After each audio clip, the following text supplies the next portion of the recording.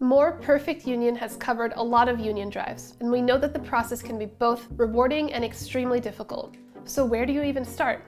We're going to break it down for you step by step. Hi, I'm Sohla. And I'm Ham. And today we're going to give you a recipe for how to form a union at your workplace. We're also going to make a cake. Don't worry, it'll make sense. Welcome to the classroom from More Perfect Union. You might have heard about some of the high-profile union drives taking place across the country right now. Over the last couple of years, a record number of American workers have walked off the job. A recent survey found that 63% of workers who quit their jobs in 2021 did so because their pay was simply too low, and 57% said it was because they felt disrespected at work.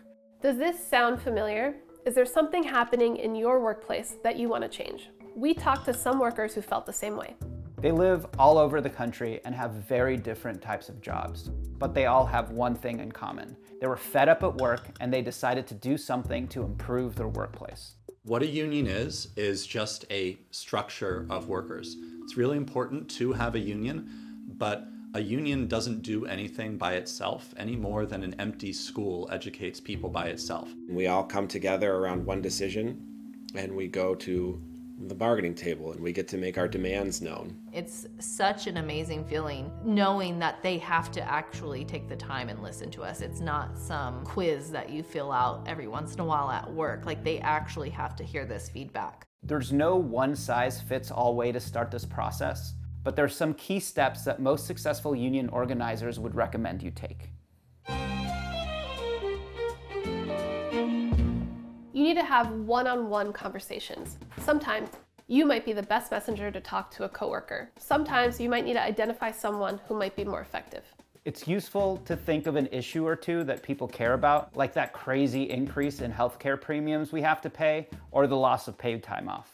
When I first started talking with my coworkers, we weren't talking about unionizing. We were talking about the problems that we all had to deal with at work every day. It's a little bit of talking and a whole lot of listening. You need to talk to your coworkers about the real issues that are driving you to organize and what you want the union to help you win. We distributed surveys to get an idea of what the working climate was in our different campuses. More than 90% of UC workers are rent burdened.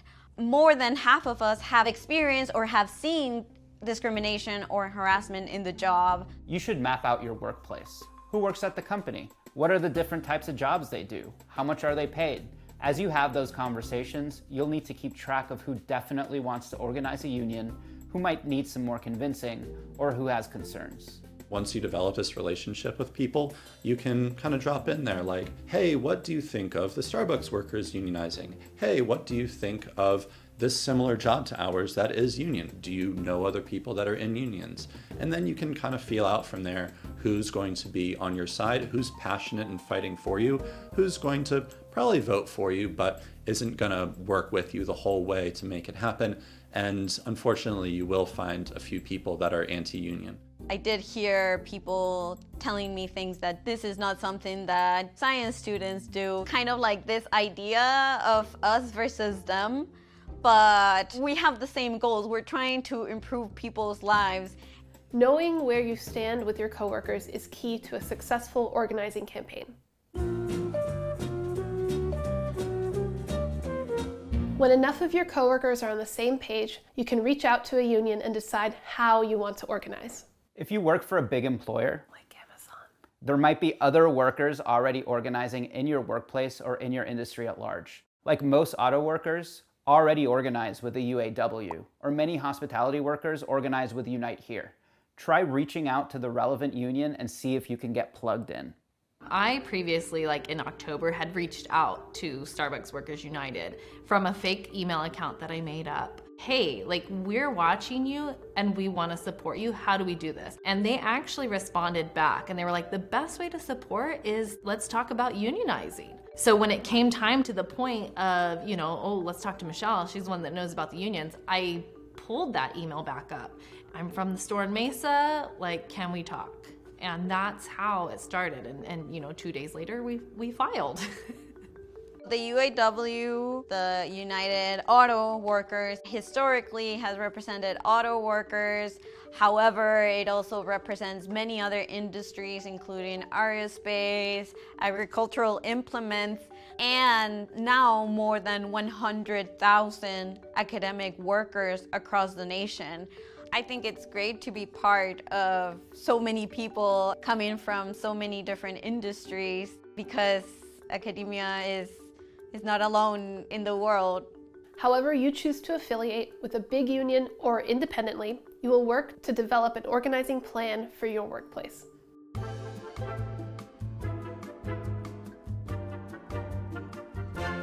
To demonstrate to your employer that you want a union, you'll have other workers sign union cards to show support and present those to management and ask them to recognize the union. What that card says is that you want to bargain collectively with the company. It's not something that you can do if you're impatient. It's a lot of just walking up to people, on my break of course, who I don't know, and ask them if they've signed a card, if not, why.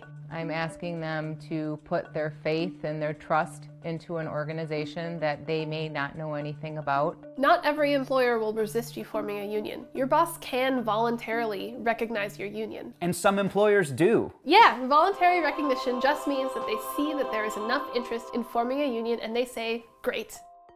But what happens when they don't voluntarily recognize the union? Well, one option is to keep pushing. It is, after all, your choice, and if there's clear evidence you and a majority of your coworkers support unionizing, your employer should respect that choice. Otherwise, you'll need to file for an election with the National Labor Relations Board. I know this is getting technical, but stay with us. Once you know that a majority of your coworkers are ready to vote yes for a union, you'll file for what's called a representation petition, or RC. This process will also involve determining who will be part of your bargaining unit. A bargaining unit just means the group of employees who will be represented by the union and by the contract with the employer. Then, the NLRB will set a date for the election. Up until the election, you will keep campaigning. And your employer will probably keep pushing back. Workers will submit their ballots, and then it's time to actually count the votes. Traditionally, this election would happen in person at the workplace, with in-person observers sent by the NLRB to make sure that the rules are followed and everything is fair. The NLRB board agent counts them and reports out the results. When your employer hears that you or coworkers are talking about organizing and forming a union, they're probably going to fight back. One 2020 study noted that employers spent $340 million per year on union avoidance consultants. That means they might make you attend anti-union meetings so you can learn all the facts. Or they might have supervisors try to convince you that the union will be bad for you and your coworkers. But they're counting on the fact that you don't know your rights.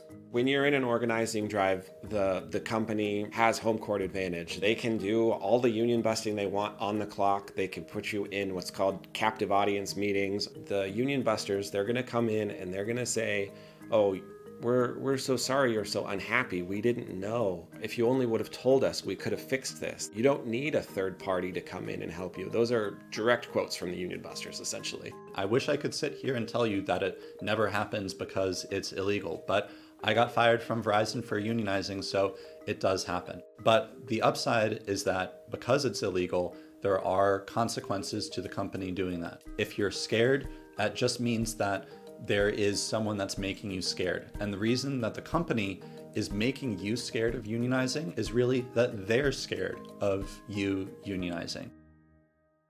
Once you get recognition or win your election, you and your coworkers will engage in collective bargaining with management. Collective bargaining is the term for the process of workers as a group negotiating with their bosses. Things like pay, benefits, hours, and other working conditions. Right now, we currently are in the collective bargaining process, and I would say that this is probably my favorite part. We're sitting across from the company, and we're actually getting to say, hey, this is what we want. Then you come to an agreement or contract, which is the legal and binding result of that negotiation. What we're fighting for is a strong contract, a contract that guarantees that SRs are protected at the workplace, that NOSR faces housing insecurity or food insecurity. Once you have a contract, you're going to pay a very small amount of your paycheck in dues. What does that pay for? Well, it pays for the organizing of the next stores that are going to go union. Don't get us wrong. Because of the way our labor laws are set up, and because workers have to be ready and willing to take a stand to form a union, it can be very difficult to win. This process is fundamentally tilted in favor of employers. But that's not a reason to give up. That's even more of a reason to unionize. The facts are clear.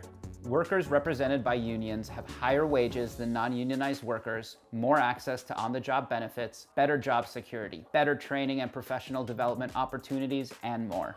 The future's going to look great. I am optimistic that big changes will happen, and they will happen because of our solidarity. But other than the specific financial gains that unionizing can have for individual groups of workers, it can also provide an important voice to make our society more democratic and more fair. People could actually have happier work-life balances. They could make livable wages. They'd have safe working environments. Forming a union can also be an empowering and even fun experience for you, connecting you more with your fellow workers. All this is fun. I like speaking now. I like talking to people at work. I like getting people excited.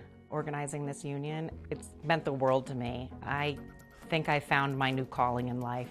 It's hard to work together to make change. Unions provide an opportunity to put that into action on the scale of your workplace.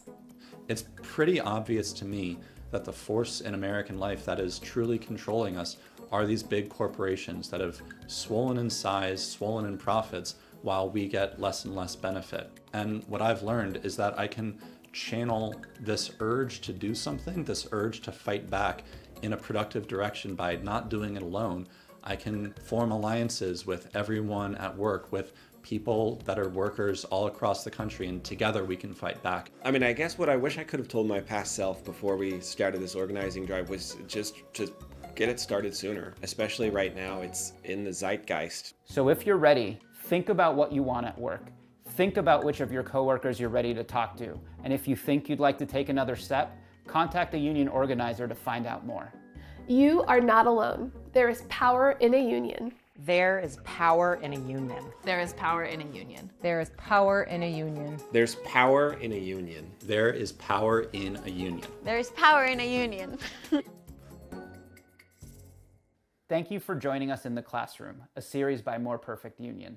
Don't forget to like and subscribe, and check out our previous videos.